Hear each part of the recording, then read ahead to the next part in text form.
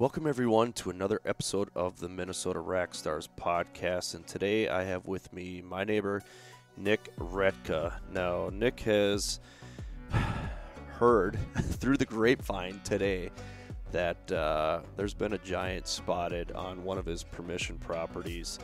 And we firmly believe that this is a buck that he has had some history with in the past. We just haven't had any confirmation that he's been out there yet, but through word of mouth, we found out that there's a pretty good deer roaming around this area. So Nick's going to talk about some of the strategies that he's going to use this year to try and capitalize on this guy, because he's a true giant, not only from a score standpoint, but just from an age and maturity standpoint as well. And where we're at in our hunting career, it's more about that age factor that really gets us going. So with that, we're going to keep things short today and just get right to the podcast, and I hope you guys enjoy it. Well, we are back. Another episode here, Minnesota Rack Stars podcast, and today I have with me my neighbor, Nick Retka. Howdy. Nick, thanks for being here, man. I appreciate it. Not a problem. I know it was a lot of work to get over here, but I sucked it up and I came over here for you, Joe. Yeah, but you burned a lot of gas driving over here. You know, my legs are sore.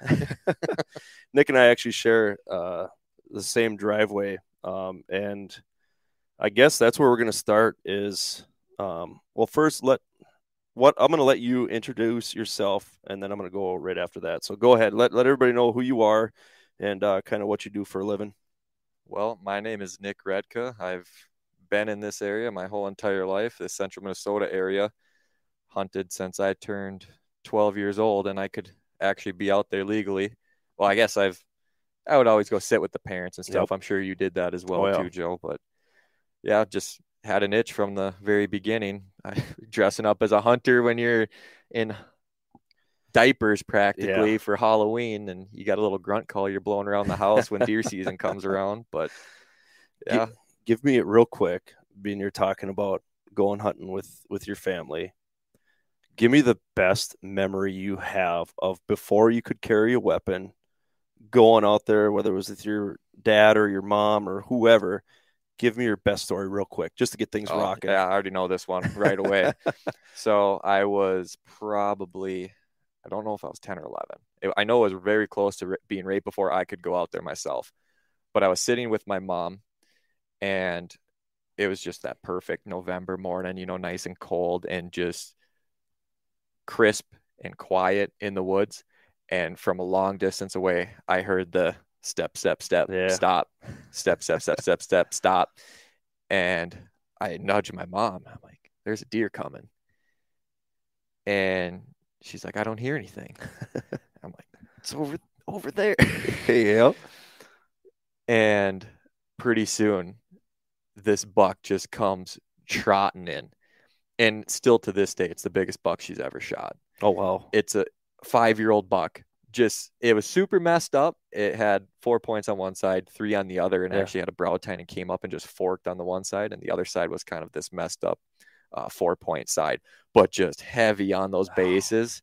Such a cool deer. And this thing trots right in front of us and just stops. My mom's so excited. Like, she just sees this big bodied deer and big rack, and she just stands up and boom. Deer doesn't move. Boom. Deer runs about 10 yards, stops, and just looks at us again. She racks another one. Boom. Doesn't move again. Racks another one. Boom. And then just takes off running. And I'm like, you got him. Yeah. And she wasn't sure, but we end up waiting a little bit. And I said, we got to go look for blood. So we get down, we go walk over there, and we found blood right away. And we only walked like 10 more yards and could see him over there. And sweet. Yeah, Dad came over, and it was just cool. It was such a big deer to be a part of at such a young age, and that definitely helps. Yep. Definitely helps have the passion, instill the passion right out of the gate. No doubt. And as you could tell already, that Nick's family is big into hunting, and obviously that's where he gets it from. But I'll let you continue with your little introduction. Oh yeah. So Sorry to cut you off. no, it's good. It's good. I don't get to tell that story too often. But yeah, so I actually just recently got into fishing guiding. So I work with another guy out of Brainerd, and I have my own guide service called the Fish Guide Service, and been running a lot of trips this year for a little bit of everything: walleyes, muskies, bass, pike, just everything in that Brainerd Lakes area. But that's been a lot of fun, and I'm looking forward to already doing it again next year because this season's really winding down. But there's still some good fishing left to be had. I'm pretty excited. I got just booked a couple trips late in October for some muskie, so that should be a good time. Yeah, and what I find interesting is the amount of people that you guide that are from out of state. Oh yeah, yeah, that's like 50%, I would say, if not more. What's the what was it? DC? Did you have somebody from Washington, D.C., Yeah, Florida, Texas, Illinois, Indiana, Wisconsin, Iowa, Colorado. I think that might be it for this year. sure. But I had repeats from all of those states, actually. There was multiple from all of those states. Sure. Oh, and Missouri. Missouri actually had a bunch from Missouri. What species do you target? Oh, walleyes is obviously most people's go-to in this area, but my favorite are probably the smallmouth bass and muskies for sure. Yeah, you guys will have to go over and check out Nick's Instagram page because he's got some pictures of some monster fish that either he's caught himself or has helped guided people in catching. But yeah, we'll have to get out again. You took me out once last year, and we were out on the river, and yeah, it was all new to me, fishing for muskie, and we actually had one follow all the way up to the boat, and I panicked a little bit, and I think I set the hook before I was even in its mouth. So we'll get one eventually here, but I just kind of want to talk about how we met and how we ended up right here essentially, and what it was. My wife and I were looking for a house to live and buy, and we always wanted some property. We always wanted to be out in the country, and I was looking in the area that kind of split, our two jobs. And I was looking in that area, and all of a sudden I saw a place come up for sale. And what I like to do if there's a piece of property or a house or something that I'm looking to purchase, as I start contacting people through Facebook and other social media platforms, just to kind of get a little insight on the area, what it's about, who the neighbors are, get to know the neighbors before you move there, right? And Nick was one of the guys I reached out to, not knowing him, and he kind of figured out who I was, and he knew that I like hunting. We started talking hunting right away. I'm like, well, these are gonna be some good neighbors to have if I can get this place, and yeah, Nick kind of led me in the right direction and helping me purchase this place here. And if it weren't for him and the help that he gave me along the way, we wouldn't be sitting here right now in what I call a dream home and a dream property. I mean, I got 43 acres here. I got a nice house, and we're right in the country. And from where my wife works and where I work, it's like 20 minutes apiece. She goes north and I go south, and it lines up just perfectly. But yeah, to start things off, I mean, if it weren't for you, I wouldn't be sitting here right now. So I got to thank you for that. Just hyping you up with all them deer pics. Yeah, right, exactly. Well, let's get into it, kind of our topic for tonight. And we're going to kind of talk about some of these bucks we're going to be going after this year. And we both hunt multiple permission properties. The bucks that we're going to be talking about aren't even on our properties here. They're not. They're on different pieces of ground, and let's talk about this property a little bit, and some of the history that you have maybe on this property and what you've learned about this property throughout the years. Yeah, so obviously permission pieces, you don't get to do hardly anything to it whatsoever. Recently, though, I've actually been able to plant a food plot the last couple of years back there, just paid for the ground and put that into beans, corn, and whatever else I could get to grow there. So that's been a change over the last couple of years, but I've been hunting this land for quite a few years with zero changes to the property ever, just hunting off of crop rotations. And a lot of times it really didn't change. It kind of stayed the same. Very seldom was there ever a rotation in something, but it was different back in the day when I first started hunting out there, doing a lot of sitting whenever, Yep. going to the same stands all the time, watching a bunch of deer from the very first opening weekend there. You see a bunch of deer out there, you have a good time, not knowing anything. You spook them all off when you walk out, and you just expect to go back there and see them the next time. And there's half as many deer the next time. The next time you go back, there's only a couple deer. The next time you go back, you don't even see anything. You're like, well, what happened? Where'd they all go? So that was the way I used to hunt, and now I've kind of reverted from there to hunting only when the time is right, and it's been paying off the last few years. We've been very fortunate the last few years to get on some really good deer, and now have another deer out there that I'm hoping to get a crack at now, that got a couple years of history with now. Just it's going to be a tough one, Joe.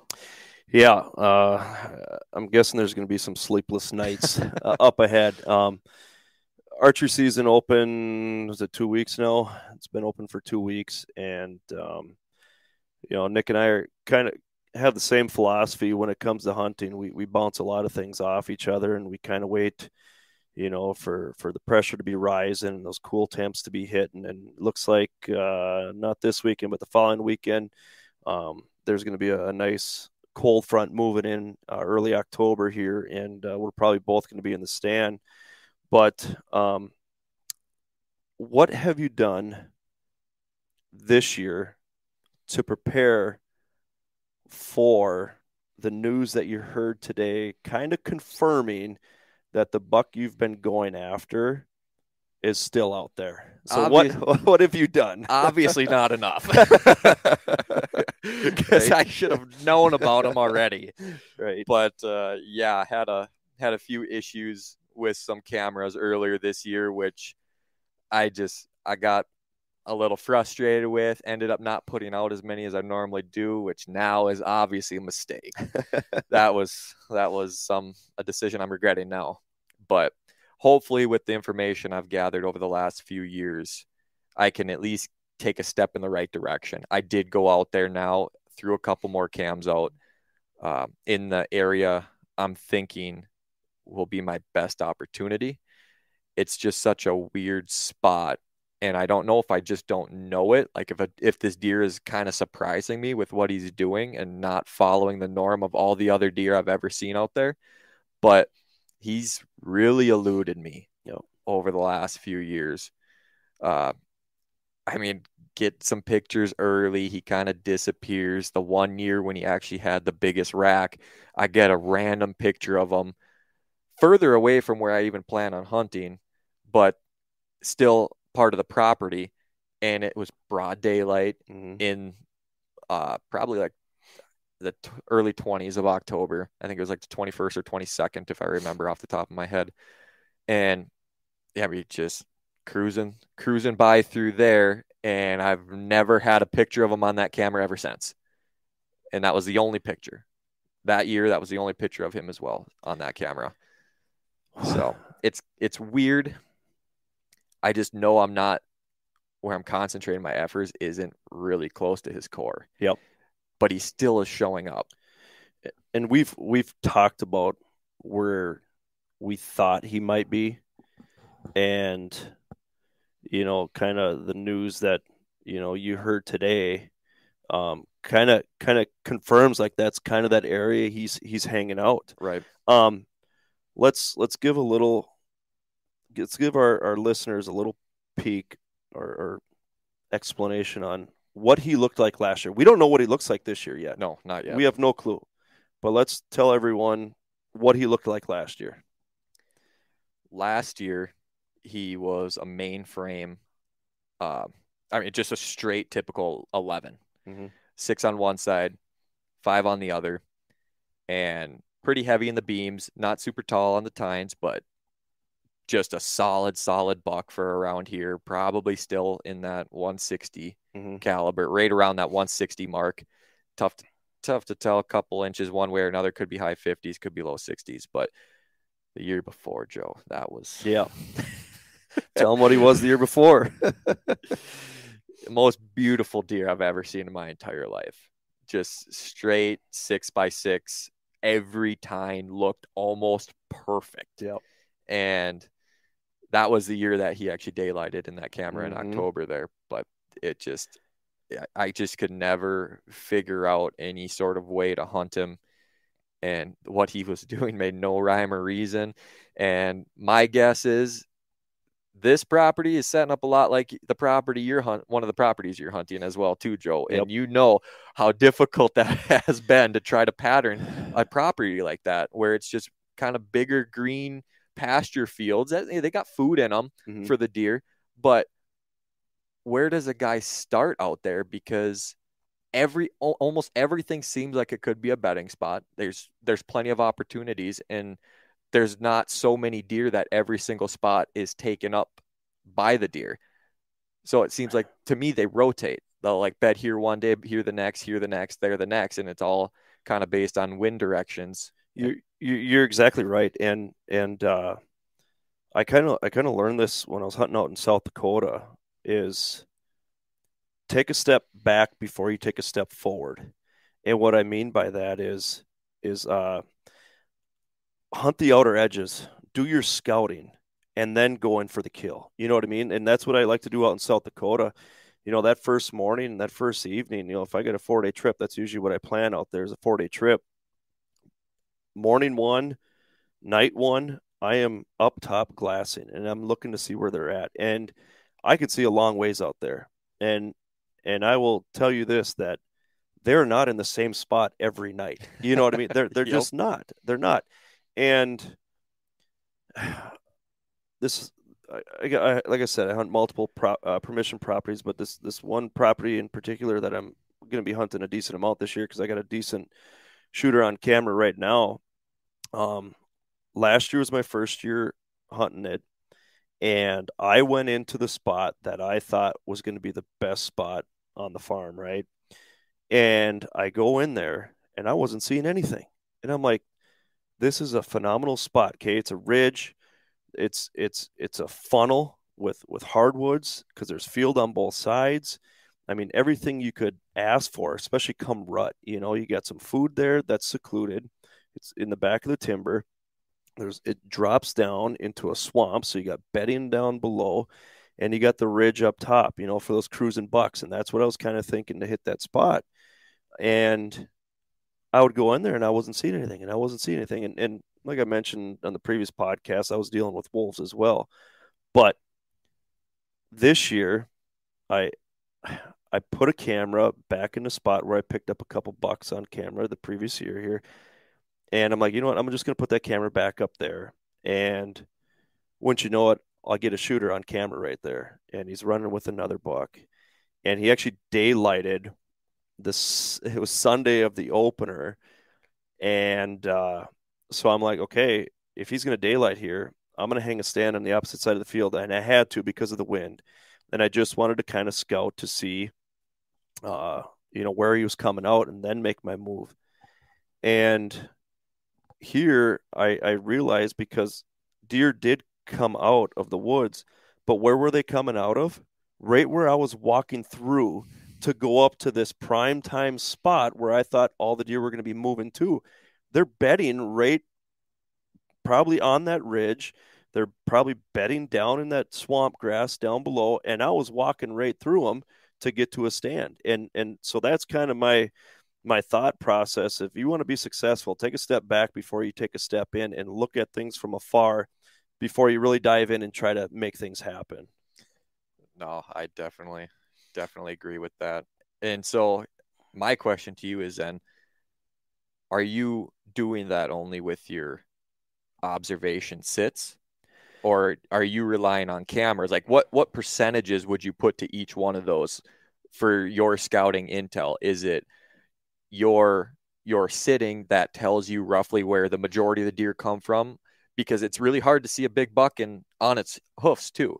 So are you just relying on the big buck trail cam data for kind of your patterning, or are you really looking to do observation sits on really, really good nights where you could be going in for the kill, but you're trying to just learn more in that circumstance on a newer property where you should just be sitting instead? For me, it's being out there, because when I was out there the other day, I watched 4 deer go by a particular camera, and I had 0 pictures that night. Like, I'm not going off trail cameras. I don't care how good your cameras are. You can't bank everything on your trail cameras. And the thing is too, with mature buck like we're going after, those things figure it out pretty fast where those cameras are. And I actually have footage. Actually, Pete videoed this buck that he actually set up a trail camera. He was out in North Dakota. He set up a trail camera, and he's videoing this buck coming in, and this buck goes right up to the trail camera. He's looking at, I mean, he's cautious the entire time. And that thing was so skittish of that camera. And this was a 1.5-year-old buck. These 4.5s, 5.5s, they're going to figure that out quickly, and they're going to half moon around or go on the backside or something. So for me, it's being out in the stand on the right winds, like you were saying, and making sure it's bulletproof before you go in. Was that camera, when he put it out there, was that right? Like, there was never a camera there, and he put it there, and that was that night? Yes. Okay. Yep. That makes sense. So there might have been some scent there and stuff too, but those deer are smart, man. They are. They know their surroundings, and all of a sudden there's something different there. And who's to say these? One day I would love to experience the senses that deer have. It's got to be insane. It would be awesome to even like dogs. I was thinking the other day, we're up at my in-laws lake, and this dog is sitting there, and all of a sudden the dog starts going crazy, and I'm like, my guess is there's somebody here, and I have no clue, Mm-hmm. So I go look out the front door. Yeah, here comes its owner and their kid coming down the hill, and I had no clue that they were coming. So the senses that they have is just amazing. And what can they detect in a camera that we can't? You know what I mean? Yep. Just there might be noise or something going on in there that we have no clue about. I tell you what, I think I've learned a lot about deer senses and what a person can get away with and what a person can't by actually having a dog. I never had a dog my whole life growing up. Got a dog when I was towards the end of college.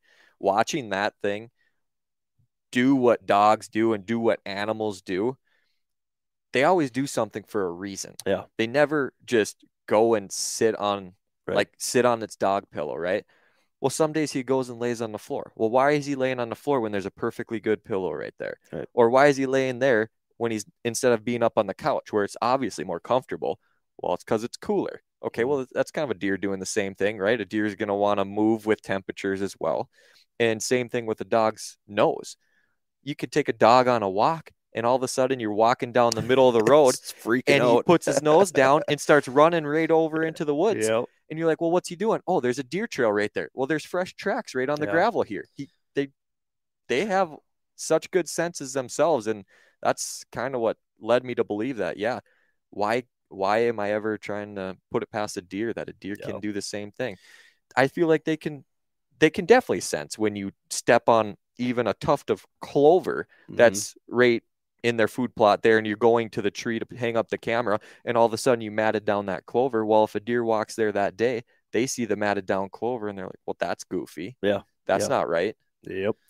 It's wild. And if you think you're going to beat a deer's nose, good luck. Yeah. Let me ask you, what do you think your plan of attack is going to be to gather intel on this buck to try to put him down? Probably trail cameras. Yeah. As much as I don't want to just rely on trail cameras with everything else going on, it's going to be really tough to get out and do some observation sits. And with the couple years of intel I have on him, I don't have a ton to go off of, but I do have something. And then just using the field's natural layout to my advantage, I feel like I know how I can get a little closer to this deer as long as I get confirmation that he's coming through this area. And if I get that cold front, so he comes out a little bit earlier, this field is probably where I'm planning on hunting, maybe 75 yards across. Mm-hmm. But the only food in that 75 yards is on one side, because all the rest is just grasses with nothing really in the grasses themselves. It's kind of swamp grasses. But then all the alfalfa is up towards one direction of that field. So if I can get that deer to come through the alfalfa instead of just the grasses, because that's where I think most of the other deer are going to come anyways. That's where the does and fawns are going to be walking through. That's where every deer is going to be laying its scent down, is through that alfalfa. Mm-hmm. Maybe I have a better chance of sitting that side versus the other side. And obviously wind direction can dictate that a little bit too, but I do feel like that's going to be the tendency of the deer, is to stay to that side of the field. And that is kind of what I saw last year. Without running too many trail cameras over there, there was definitely a tendency for him to be on one camera versus the other. And the only reason I can put that in my own mind of why he would do that is because everything else is happening on that one side of the field. That's where all the deer are. That's where the alfalfa is.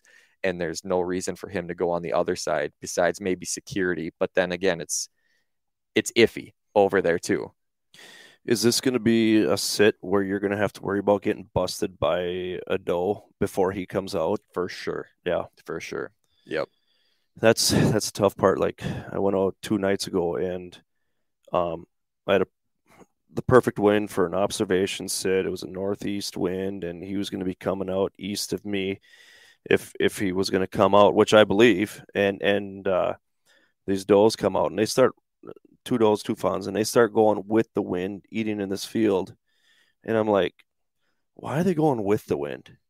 And all of a sudden they went about 30 yards and they stopped. And what they do, they worked back into the wind. They're like, yeah, this isn't right. We got to go the other way. And they came right over to my stand. And, it's one of those cool situations where you're in a stand. They have no clue you're there.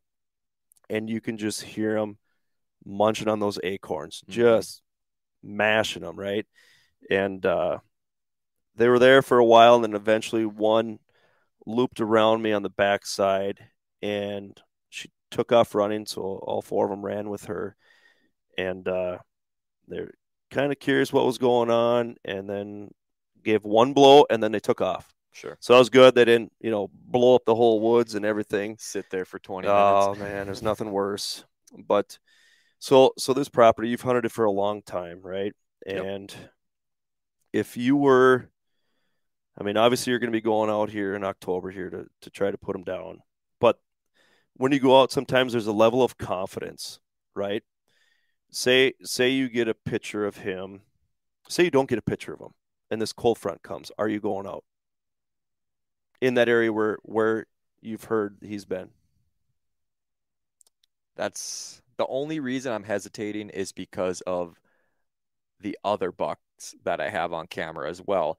And I have a better feeling that I could have a really good opportunity at that cold front coming next weekend, going after that buck. So if I don't have confirmation of this buck using the field how I think he's using it in the next week leading up to there, I want to say I'm going to go after that buck, but the other one isn't so bad either. Right. And he's definitely way more killable. Yeah. And so it's just a matter of, okay, how much do I want to put into somebody else's word? Which in this case, it seems pretty reliable. Yeah. I'm not going to say that it's definitely like this guy's lying or anything like that. I think he's definitely seeing what I think he's seeing. It's just that I have so much confidence in killing that other buck in that same time frame, because I had daylight pictures of him on October 7th of last year too. And it was the same stand I killed a buck out of 2 years ago as well. And I have a feeling he's running the same program. So if I don't get confirmation, I think the other deer's in trouble instead of that one. Yeah. I like to say I got enough to hold out for that one, but I don't think I do. Yeah, they're both going to be really good deer. And right now we just have word of mouth on on what this deer looks like and possibly scores, right? So you in your mind right now, based off of what you heard, what does this deer look like right now? Based off of what you heard. It's tough because it's a drought year. And this drought was worse than the previous 2 years, I would say. I think is what I heard, and it seemed like too. But and on top of that, the winter we had. Yeah, brutal winter, late start to antler growth. I still feel like he's got to be a upper 50s 10 point at a minimum. Mm-hmm.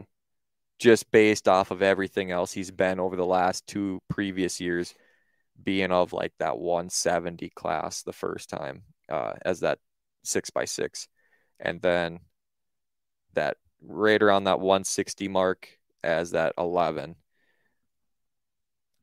If his antler growth struggled this year, he's still an upper 50s buck. Oh yeah. Like you said, he was a 6x6 2 years ago. Last year he was a 6x5. Yep. Right. Yep. And that was a drought year. Now this is a drought year again. So yeah, it'll be interesting to see. Right. But from what we kind of heard, he's a pretty good buck. Say you don't have the intel, okay, this upcoming week, and you go out and you're not able to harvest this other buck that you were just talking about. Throughout, when would you say would be the time you would have a good opportunity to kill this deer? Muzzleloader. Why is that? History says that muzzleloader's been good to us out there. Just a little, right? Yeah, we've been very fortunate out there. Cracked 2 really good ones with some age even. When was it? 2020. My dad got a 5x5 that was right around 160. And then 2017, I shot it wasn't quite enough points to technically be considered non-typical, but he had a bunch of junk going on, and he ended up being about 164 and a half.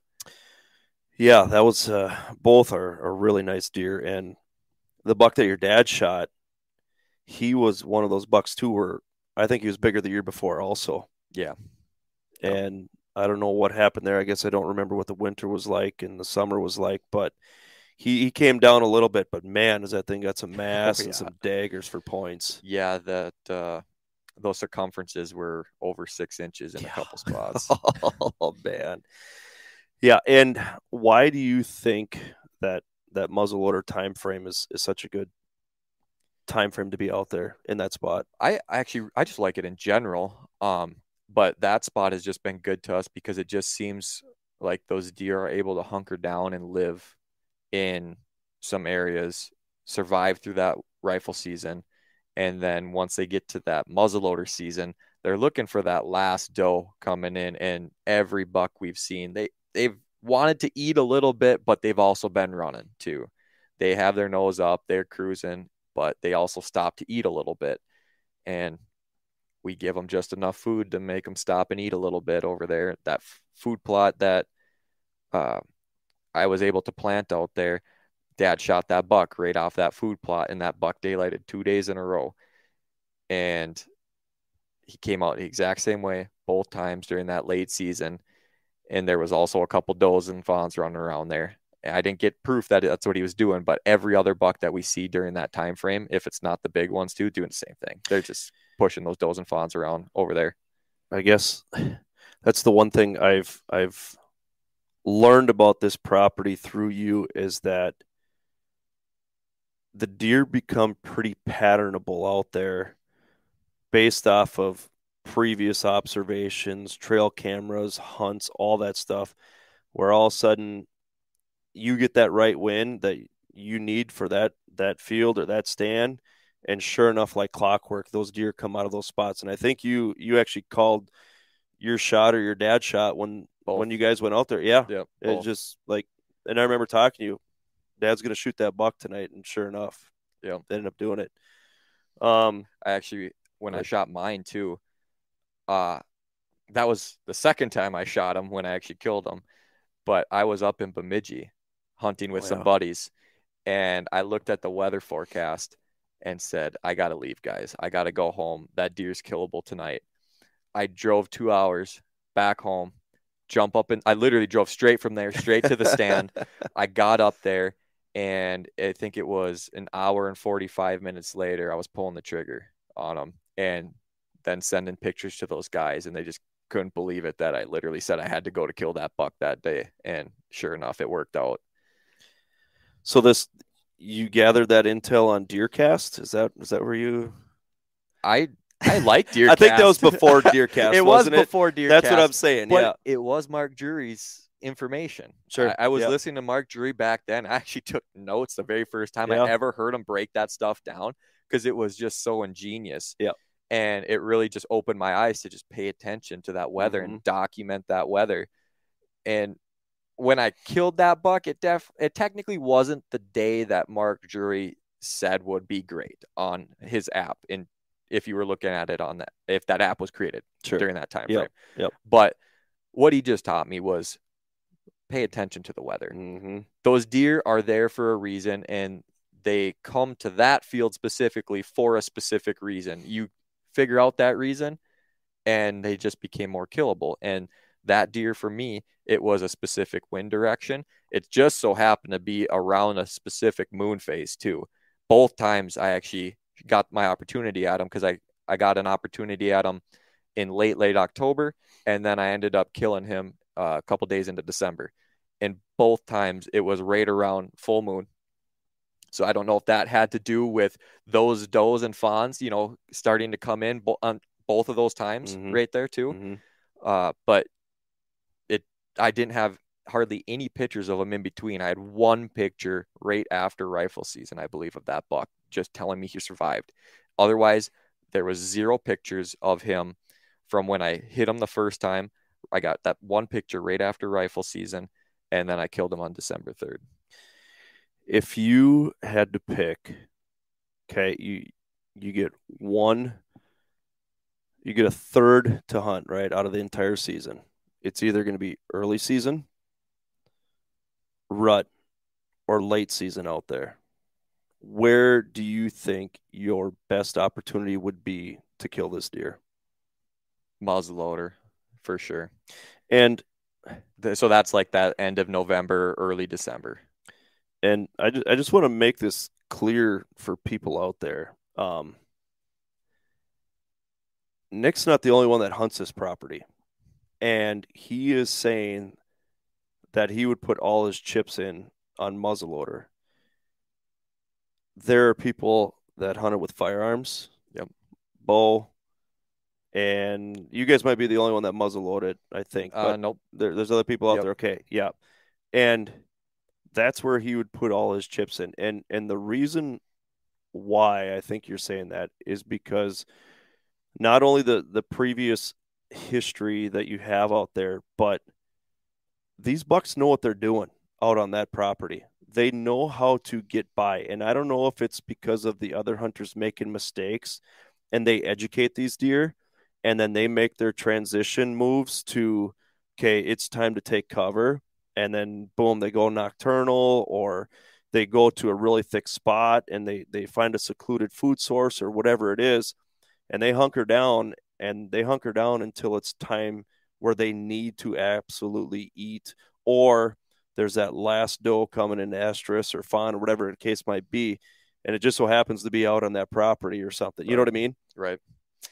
Yeah. No, there's something going on that prevents deer sometimes. I mean, obviously there's plenty of deer that get shot. Yep. A lot of young up and comers that get shot that are like, oh, that one hurts a little bit. But no, there's something to those bigger deer. They got some sort of system figured out to survive once they get to about that 4-year-old age class, which takes a lot to even get a 4-year-old around here too. Yep. The 2-year-olds are very, very vulnerable out there. The 3-year-olds get a little bit better chance. 4-year-olds, you're like, okay, this deer could be a good survivor to make it to 5-6 years old. Yeah. But I think what happens is I don't even think it's necessarily the pressure on that property. It's the pressure on the properties around there Sure. that end up pushing these deer somewhere. I don't know where, but somewhere where it just throws them so off that they just don't come back during the rest of rifle season or something. I'm not sure. It's crazy because my cousin has a buck on camera right now, and I'm not lying when maybe 100 inches. It's a mainframe 8, I believe, but this deer has got to be 8 years old. I mean, we were looking at his sheds the other night, and it looks like it should be like a 2-year-old, but the bases are too big for a 2-year-old. You know what I mean? Sure. And like the brow tines are longer than the G2s. It's just, I mean, just a big burly deer, but they get trail camera pictures of them, and then nobody sees them during season. And they hunt quite a bit. And there's other people that hunt, the neighboring properties, and nobody's ever seen this deer before. And it just gone. Like they get so smart, and hear me out when I say this. Yes, they're smart, but me personally, when they're 1 and they're 2 and even 3 sometimes, I think that they find these spots on accident. Oh, for sure. And all of a sudden they're just in the right spot at the right time where they're not pressured by hunters or getting shot. And then, or maybe they get shot at and then they get smart real fast, But a lot of it's luck. But once they get to that, I'm going to say 4. I mean, three, yeah. I mean, but still, you see some 3-year-olds make some dumb mistakes. But they're getting better. No doubt. But once they hit that 4 mark, I mean, they know exactly what to do. I mean, it's like clockwork. They know exactly what to do when they need to do it that time of year, and they get smart. But now on the flip side, we've heard this deer has been out in the daylight that you're going to be going after. That kind of goes to that theory where as they get older, sometimes they become a little more visible, which might help you in the end here. Well, one can only hope. Right. But kind of going back to like what we were talking about, how some of these bucks make it through, it just seems like every big buck that you end up getting on camera on this property finds a way to survive until you guys drop them in late season. It just seems like that. There is a lot of them that can make it to that late season. I don't get it. Like on paper, you would never guess that. Yeah. It just does not look like that type of property. And then when you hear about all the pressure that it receives, not just from me, but it's mainly from everybody else, because I pick and choose.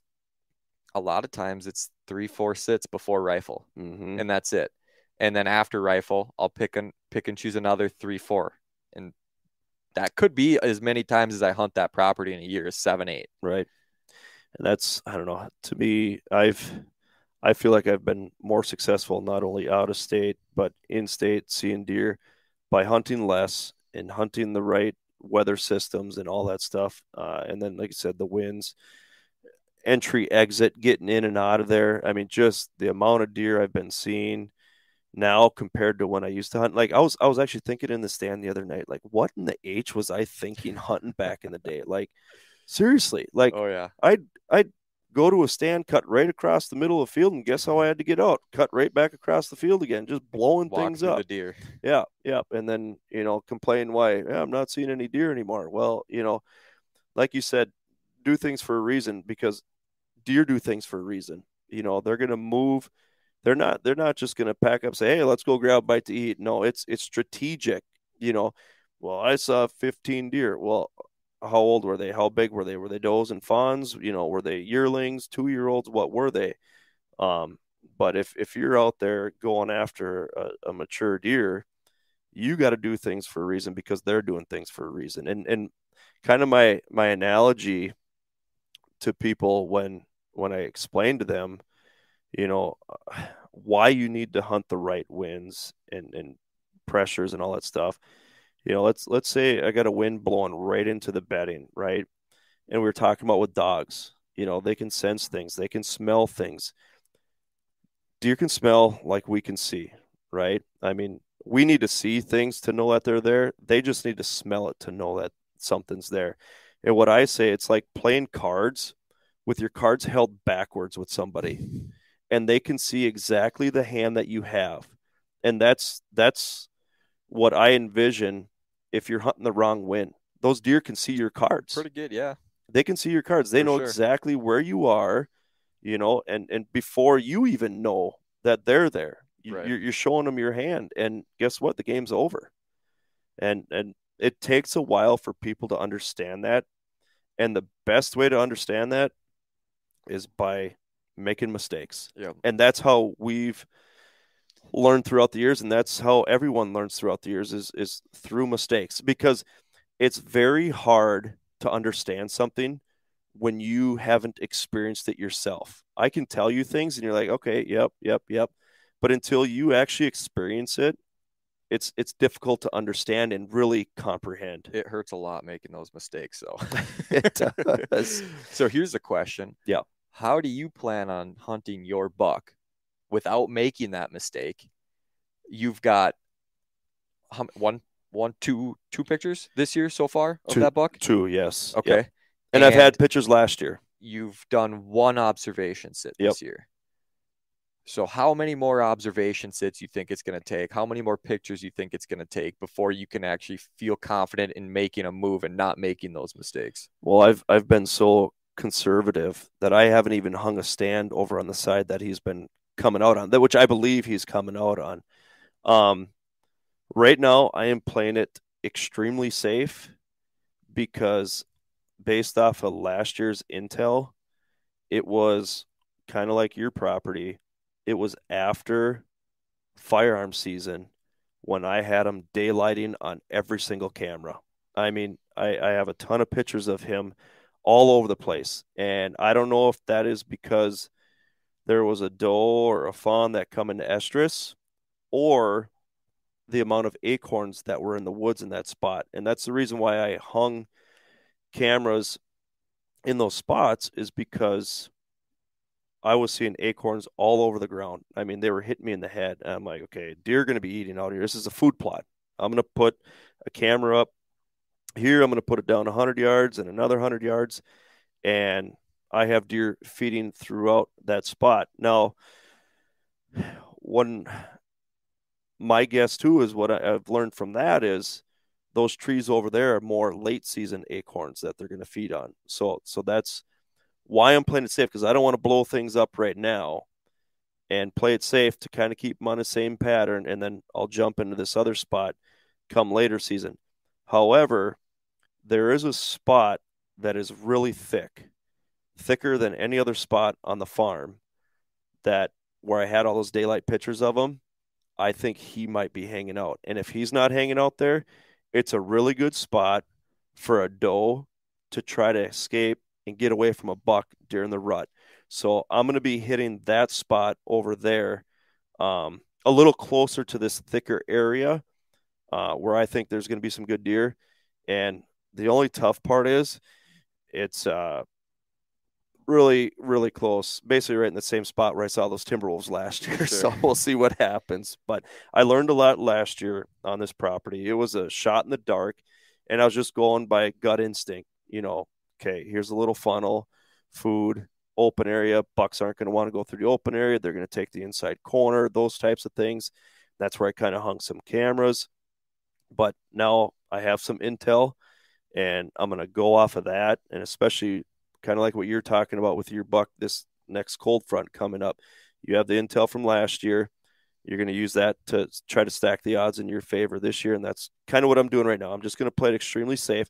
I would like to lay eyes on him to see where he's coming out, but that doesn't mean I can get in that spot. He's coming out in that spot for a reason, because the wind's in his favor. But if I could get on the other side of him, say he wants to work a north wind, if I can get a stand on the south side of where he's coming out, I might be able to get a shot, but it's going to be quick. He comes out, there he is, be ready, rock and roll. So have you figured out any specific wind directions for hunting that spot? Like, was there a specific wind direction he was using when he was kind of over there, or is there only a certain wind that you can use to access that spot? It has to be that, otherwise it's just a no-go. The wind that he was using is the perfect wind for me to get in.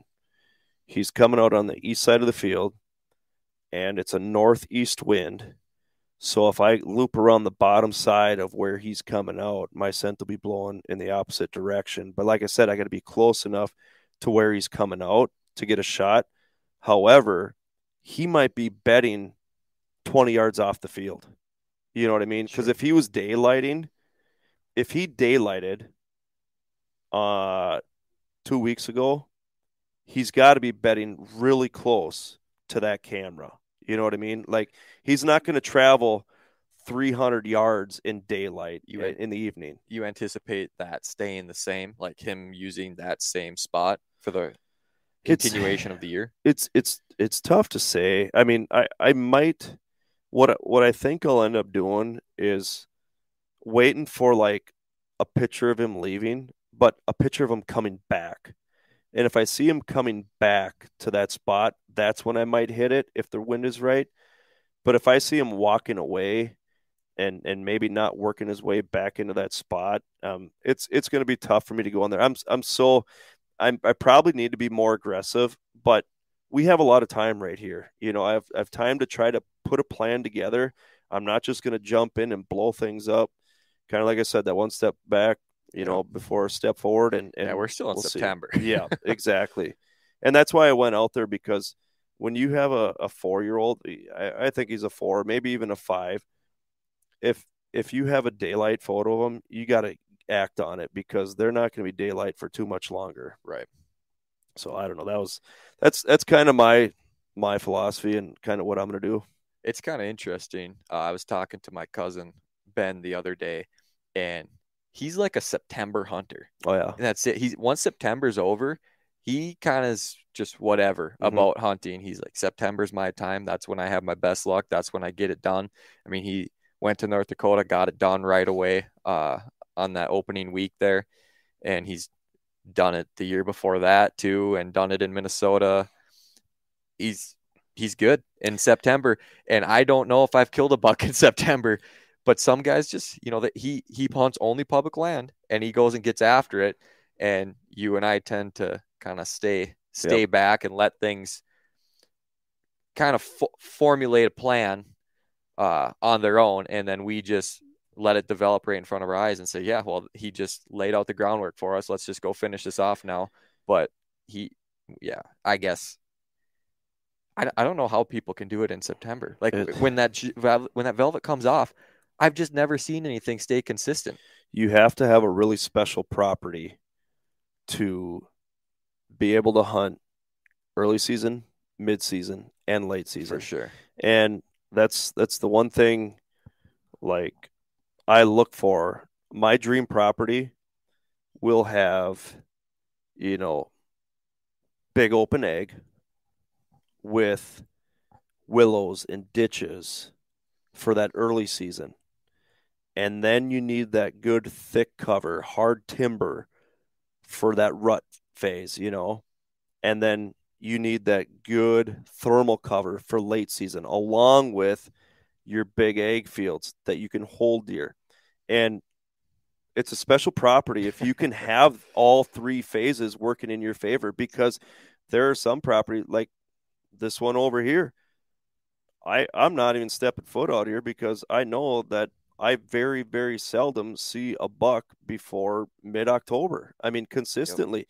I might get one that cruises through once, but that's it. Why should I go jumping in there and blowing things up when I know the majority of my buck movement's going to be mid to late October? Do you think that's a product of you still being new to that property, or do you think that's a product of those big ones not being there till that velvet is gone and the leaves are gone, and then they establish that as more of a core area because of the lack of intrusion, cover, whatever it might be over there? I want to believe that, the lack of intrusion has a big part of it, but the main factor I believe is just the amount of food that's out in these big egg fields, that these deer can go out in the middle of the field in the middle of the night and know that they're safe from predators and whatnot, and they have all the nutrients they need out in these big egg fields, because these guys, they're putting the proper, fertilizer on there and chemicals on there to get the optimal growth out of the beans and the corn and the alfalfa. So that's heaven for those deer. But then all of a sudden things start to dry down. Things start to get harvested. Now those cornfields are no longer 7-8 feet tall. They're black dirt. So now they have to find these spots where you know that are in the woods. The good cover and acorns and all that good stuff. But it's just one of those things where I don't know. You might get a buck that might call us home one day, and I don't know why he would, because it's just too thick, early season. Yeah. But I don't know. It's just kind of the way it is. I've seen it with other properties. I don't have any bucks on camera. Okay, it's early season yet. Bucks still have velvet on. Talk to me in a couple months here when they shed their velvet, Right. and then tell me how many bucks you got on camera. But it's one of those things. Like, even when I search out permission properties, I kind of look at the property to see if it's a property I'm going to be focusing on early season, mid-season, late season, or is it good enough for all three? And if you can get a permission property that's good for all three of those phases, you got a darn nice property. Oh, if you can get a permission property with all three, yeah, that's incredible. Yeah. But that's a unicorn right there. It is. It is. It is. It always seems like there's some sort of manipulation that's needed for it to excel in all three of those. So let's kind of give the listeners here real quick. What percent chance do you feel you have of killing this buck? Oh boy. I don't feel like it's super high right now. Yeah, yep. I'm gonna go with a 5%. 5%. 5% right now. Oh, buckets. Yeah, until I get a little bit more information. I have the history, and it's a possibility. And I do think if I sat it enough, if I just went out there and kept sitting, I do feel like I could lay eyes on him eventually. But that's definitely not the route I enjoy going. Yep. You get burnt out. You got other things to do, and then you get behind and everything, and then all of a sudden winter's here and you didn't do anything either. Yep. But I feel like with the help of the cameras, if I can just get a little bit of confirmation, just if I can get like one set of pictures, I would bump it up a little bit more than that. I do think I have an idea in my head what he's doing. And I think he might, there's two possibilities. He's either betting in a really, really stupid spot that is just so out of the ordinary that it just would make sense for a big buck, I guess. Because it would be this like small little spot that he kind of just found some seclusion with. And if not, he's betting in a bigger woods that I know roughly where he's going to come out and how he's going to approach the field where I've got most of my pictures of him at. It's just a matter of, if I try to go sit over there, I can't sit the other spot too. If I sit the field, I see both of those spots. I can see both of those, my guesses as to where he's going to come out. So do I take and play it conservative, sit the field, watch both, and just hope that cold front brings him out quicker? Or do I try to press my luck, get back there a little bit further and kind of say he's definitely coming out of here? I want to make sure I get him during daylight, just in case that cold front isn't quite enough to get him all the way out to me. And I definitely could. It's just a little bit bigger of the gamble, because you got to go a little bit further in there. The stand opportunities aren't quite as good either without getting super, super close to them. But it's not impossible to do that either. When are you going to take that gamble? When are you going to call me up and say, Joe, I'm going? I think if I get a picture of him first cold front here in whatever it is, 8 days from now, I think I sit the field. And because that'll be where his picture was. At least I know he's using that area if I get that picture. And then I sit there in anticipation of that cold front being enough to get him there earlier and with enough legal daylight to get her done.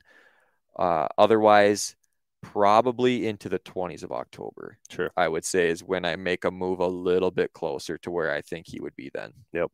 And after this cold front too, if I don't get a picture of him, I still got about 3 more cameras I can put out there. And at that point, I think I go expand my cameras a little bit more, get him into a couple tighter areas over to his bedroom. That way I can just sneak in, sneak out really quick, get a couple more cameras set up. Obviously, there's risk with that too, like we talked about with them seeing that camera, getting boogered up from that. But I think it's worth it. It's worth it at that point if I don't have a picture of him by that first cold front, and I really got to try to figure something out. Yep. It'll be interesting. It's gonna be fun to track this story as it goes along here, and we'll definitely share it with you guys. When the time comes for Nick to harvest this deer, and hopefully he gets the job done. With that, why don't you just let everyone know where they can kind of follow along with your social media, stuff that you got going on there and your platforms? Well, I have platform. I don't know what you have. I mean, I got my personal page, and that's where I post all my hunting pictures. But then I've shot 2 deer out in Montana since then, and I haven't even posted those yet. I just don't post anything on my personal page. I should get better at that. All my fishing stuff though is on the Fish Guide, and that's the guide part is spelled GUYD. And I just post a bunch of my fishing stuff out there, make some interesting videos sometimes, but more so have fun with it than even promote my guide service. I should probably do that a little bit more on there too. Maybe that would help out a little bit, but yeah, I just like having fun with filming. Filming's a good time. Yeah, it's fun, and I've learned a lot from yourself. Since I've moved in here, we talk so much, and we're kind of on the same page. And you've really helped me come a long ways, and really thinking. You're such a critical thinker, and I like that about you, that you break things down even more than what I think about, and I like it because it helps me look at things from a different perspective, and I'm not the type of person to say that I am right. I will only say that to my daughters, where I am right. But when it comes to hunting, if there's someone out there that thinks they're right about everything, good luck, because you get humbled quickly. Oh yeah, big time. Yeah, big time. So let's say somebody wants to contact you about your guide service. How do they contact you? Through your social media or what? Yeah, social media might be one of the easier ways. Just send me a direct message on there. Instagram's probably the best. Yeah. Okay. All right, perfect. And also too, if you want to get a hold of Nick and you can't get a hold of him, shoot us a message on our Minnesota Rack Stars Facebook page, Instagram page, or whatever, and we'll get you in contact with Nick. But with that, Nick, thanks for joining me tonight. I appreciate it. It's going to be a fun ride here, and hopefully we'll have some luck here in the near future. It's getting good. It's just about to get good. It is. All right. Thanks, everyone, for listening in. Appreciate it. Well, I hope you guys enjoyed that podcast, and I hope you guys picked up on a few different things and maybe some strategies that you guys can use as well this year. It's always a fun time of year. I know Minnesota's been open for a couple weeks now. This is week 2. A lot of these other states are going to get rocking and rolling here shortly. October's right around the corner, and some cold fronts are on the way, so make sure you guys get out there and hit the stands, and hopefully you guys have some luck. And with that, I just want to remind you guys to get out there and like and follow and subscribe to all our social media platforms. Pretty excited. We actually just had a video on YouTube. I think it's at like 95,000 views right now, and that's pretty cool, and that just continues to motivate myself and everyone else that's part of the Minnesota Rack Stars to continue to do what we do. And we thank you guys for viewing all those things. So if you like and follow and subscribe to all our stuff, you'll be notified when we throw out some new content for you. Also, we want to thank our sponsors once again. Without them, none of this is possible, and that is Arctic Shield, Domain Outdoor, Tacticam, J&R Outdoors, and also Fourth Arrow Camera Arms. Yeah, that's all I got for you guys this week. I appreciate you guys tuning in, and good luck to you, and we'll see you next time.